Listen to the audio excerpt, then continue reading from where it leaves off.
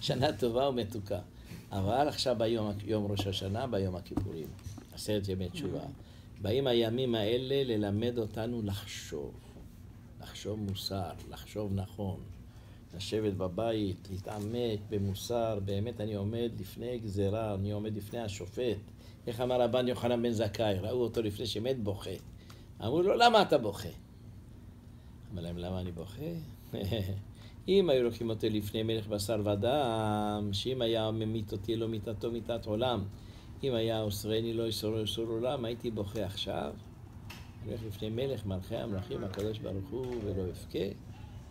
תראו כמה המוסר עמוק. עכשיו, גם אנחנו עכשיו עומדים לפני דין, צריך להתעורר.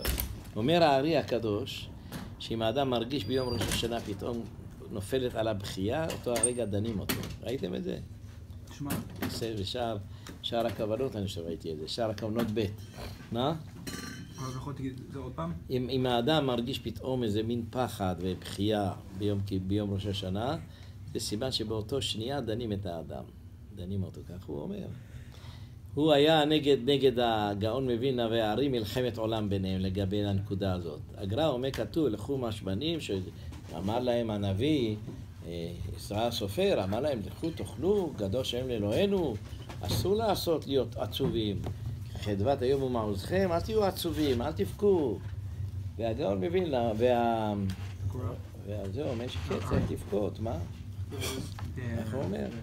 הוא אומר שצריך לבכות, הוא אומר אם אתה רואה, אם אתה מרגיש, זה סימן שבאותו רגע אתה נידון ואתה באמת בוכה, יש בחיות. אני חושב לחפש את זה. שימו את זה בקמפיוטר, בוכים, תכתבו בוכה, שם אומר, תשימו ספר שער הכוונות, יבוא לכם עד הדבר הזה. הוא אומר, אם האדם מרגיש שנפל עליו בחייה, זה סימן שהוא הרגע היו דנים אותו.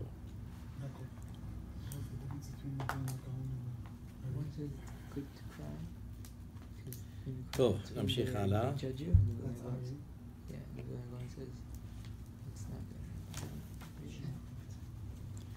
חפש את זה.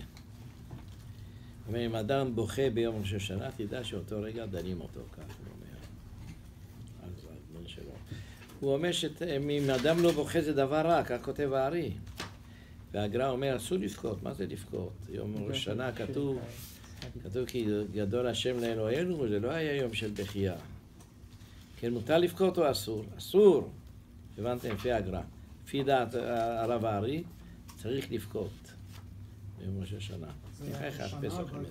חפש את זה. למה? גם יום כיפור זה רק ראש שנה.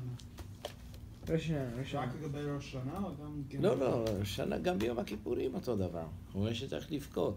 הגר"א אומר שאסור, אני חושב, תראו בספרות של הגר"א, יש לנו שלא לבכות בראש השנה. אז מה אנחנו עושים? זה יותר טוב ולא טוב?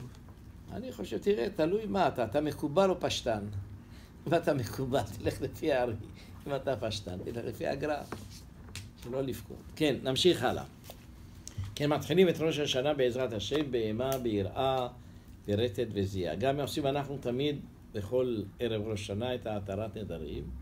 מה זה התרת נדרים? שאם האדם נדר ולא זוכר, עכשיו יש גמרא שאומרת, אם האדם רוצה שיתבטלו כל הנדרים שלו, שיגיד בערב ראש השנה, כל נדר שאני נודר לבא בראש שנה, אם אני אשכח לתנאי מודעה הזאת, הוא יהיה בטל. הוא אומר שאל תגידו את זה לעמי ארצות. אומרים את זה לכולם בבית הכנסת. הבנת? לא. אדם עושה תנאי ואומר, כל פעם שאני נודר, אני עושה תנאי. שאם אני אשכח לתנאי מודעה הזאת, אז הנדר שלי יהיה בטל. כן. אנחנו אומרים את זה. יש זה בגמרא. עומד אדם בראש השנה, הוא מתנה על כל השנה כולה. שכל נדר שאני נודר, שיתבטל. למה? אני לא רוצה את הנדר הזה. זה תופס או לא תופס? תופס. אם הוא זוכה בשעת הנדר, אז זה תופס. יש דעה שאם הוא זוכה בשעת את התנאי שלו, ורוצה לדור, זה תופס. אבל אם הוא שכח, זה לא שאומרים להפך. יש בזה שיטות ראשונים. על כל פנים, אנחנו לומדים שאם האדם שכח את הנדר, ונדר את זה, זה באמת הנדר לא תופס. עכשיו, נוהגים להתענות בערב ראש השנה. מביא, היו כאלה, אל תטענו. למה? שאנחנו מתענים בערב ראש השנה. אז יהיה לנו אחר כך צום גדליה, אחרי זה יום כיפור. היום בימינו אנחנו לא חזקים כל כך. אפשר לעשות את התיקונים האלה בדבר אחר. תיקון חצות. מה אתה חושב יותר טוב, להתענות או להיות בצום? מה יותר קשה? להיות בצום או כל הלילה לא לישון? לי יותר קשה לא כל הלילה לא לישון.